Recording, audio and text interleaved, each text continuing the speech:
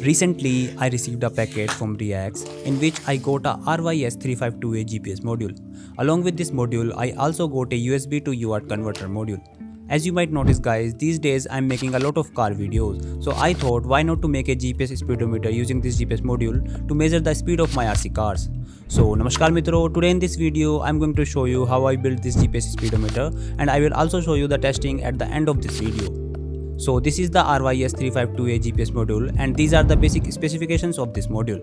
Before connecting it to any microcontroller, let's first connect it to the PC and see if it works. So first I connect it to the USB to UART converter as shown in the image. Then I connected the module to my laptop. After downloading and installing their Visual GPS Viewer software, I opened it. Then I selected the port and baud rate and clicked OK. The GPS module takes around 10 to 15 seconds to connect with the satellite. As soon as the green LED started blinking, the software started showing the GPS data.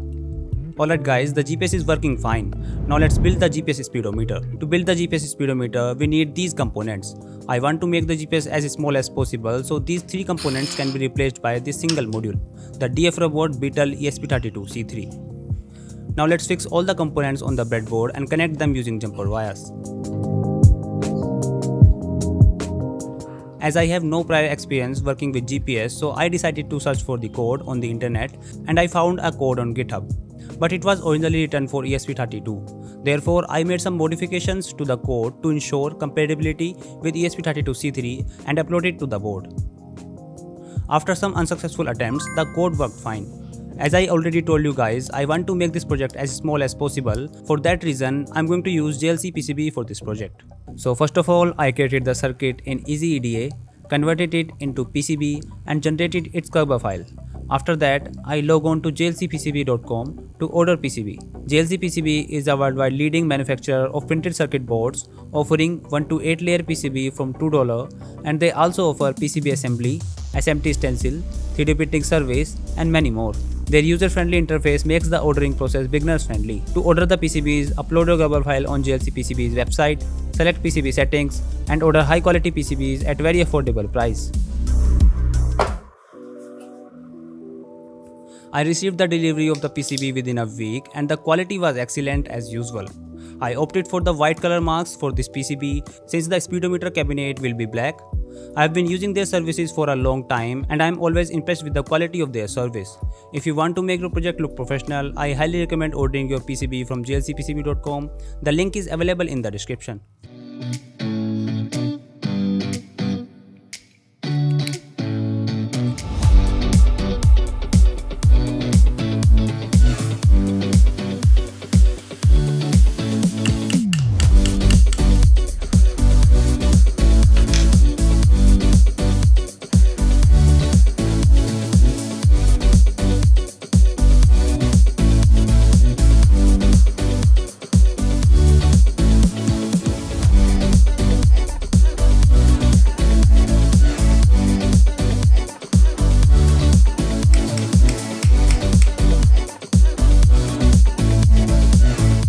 Alright guys, the PCB assembly has been finished.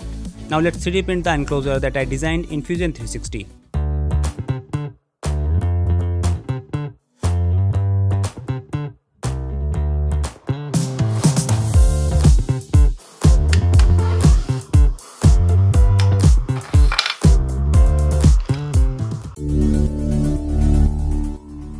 The 3D prints turned out great. I also created a drawing to cut the clear acrylic sheet. Now let's paste the paper on the acrylic sheet and cut it with the hand saw.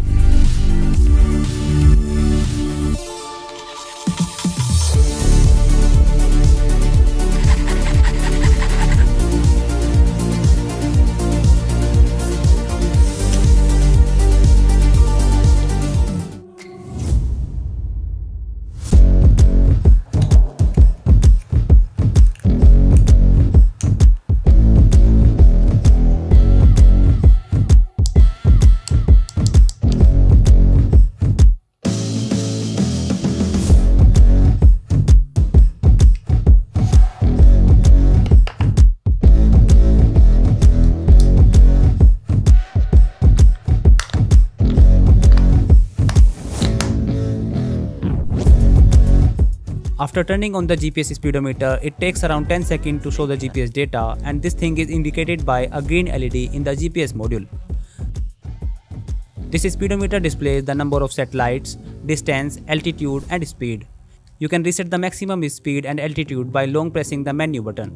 I tested this GPS speedometer in my car and used the car speedometer for reference. It shows the accurate value when the speed is constant, but it has an error of around ±2 to 3 km/h when the car is accelerating or deaccelerating.